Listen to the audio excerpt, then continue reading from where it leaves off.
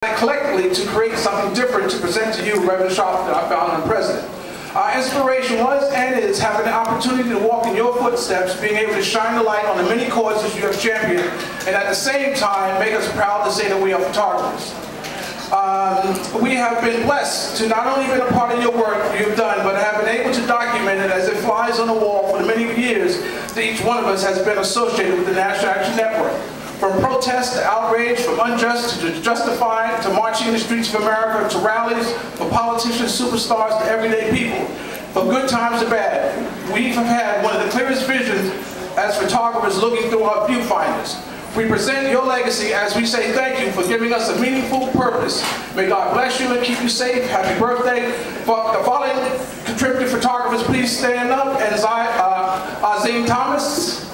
Azim, stand up. I know you're here. Steve Clark. Denise Wade, she's right here. Carol Freeman. Photos provided by National Action Network. Director of Public Relations, Rachel Norslinger.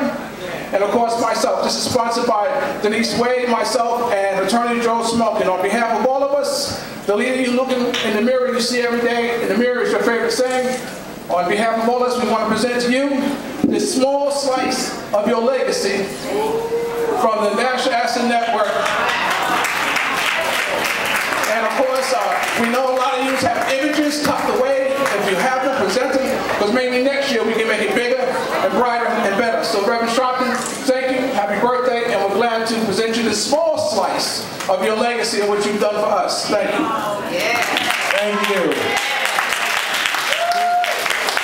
Thank you to the photographers and to all that contributed to this, to certainly all of the photographers that he named, and to Rachel Norslinger.